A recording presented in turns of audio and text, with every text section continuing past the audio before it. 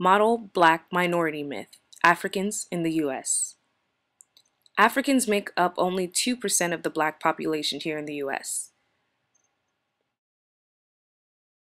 This is a chart comparing the human capital among African Americans, African immigrants, and Caribbean immigrants.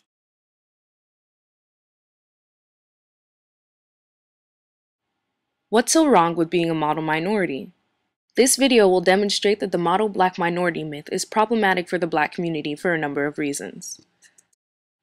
The model minority perspective ascribes the relative lack of economic success by African Americans to a purported lack of positive work-related motivation, ethic, and attitudes. In the case of the black model minority myth, meritocracy asserts that African immigrants excel solely based on their talent and ability. It begs the question, if African immigrants can be successful, why can't other blacks be as well? This is problematic because it overlooks institutionalized racism and privilege. It blames the individual rather than critiquing structures that are racist at their core. The model minority myth is divisive because it unfairly labels Africans and African Americans as the good blacks and the bad blacks. These labels are responsible for the interracial tension between the two groups. This is racism's divide and conquer tactic. If society can convince a group that they are too different to be one, they will begin to fight each other instead of fighting for one another. The black model minority myth is self-silencing because it highlights successful immigrant stories and ignores the failures that do not fit into the model minority myth. People are reluctant to speak out against a system that benefits them. It discourages those who are facing discrimination from speaking out. Many times, the success of African immigrants has been erroneously used as evidence that we are in a post-racial society. And sadly, many African immigrants do not speak out because they are told that racism is not their fight. How can African immigrants engage in effective anti-racism?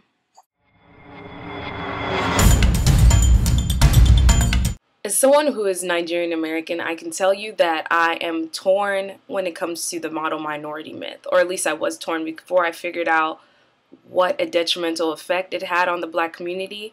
At first, I was all up for accepting the idea that, Africans were better at everything. The interesting thing is that the model black minority myth it's good for us because, it helps our reputation.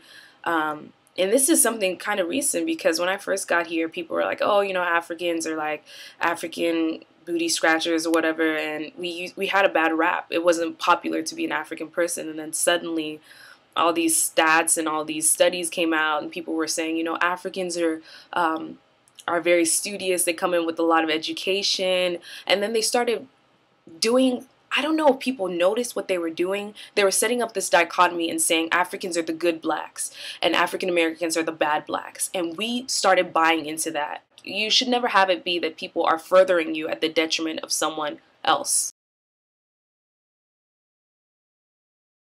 We as African people, in order to engage in effective anti-racism, need to first recognize that those images that we're seeing of black people are filtered images.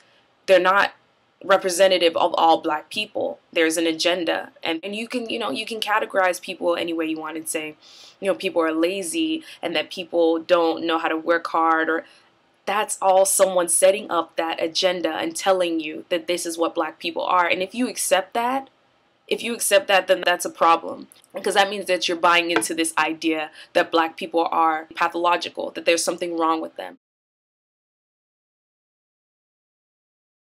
We need to think of blackness in a diasporic sense. Being a dark-shaded person on this earth, you're black. You're black. You might not have the same history, but our history today is now.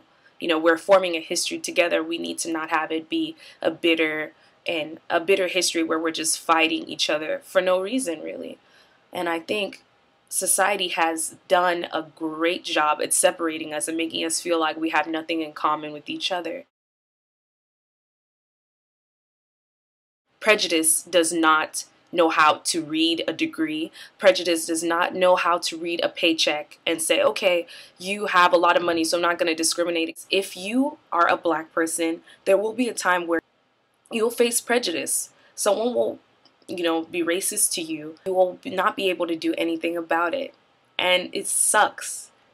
It sucks. It sucks, but you need to realize that racism is not escapable. Just sitting and benefiting from the model black minority myth, that's not effective anti-racism. That is you using a system that is discriminating other people.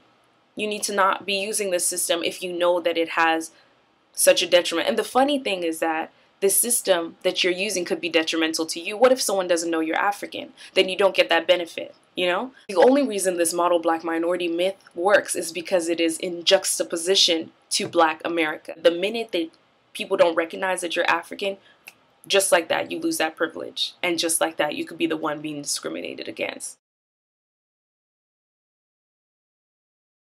And this is the hardest part of anti-racism for a lot of people.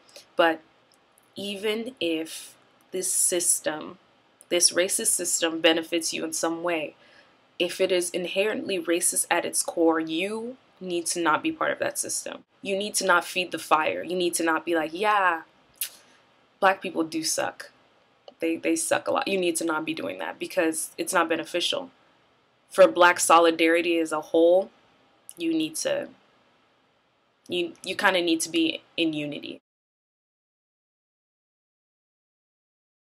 African people and African American people, stop poisoning other people's opinion of your own race, okay?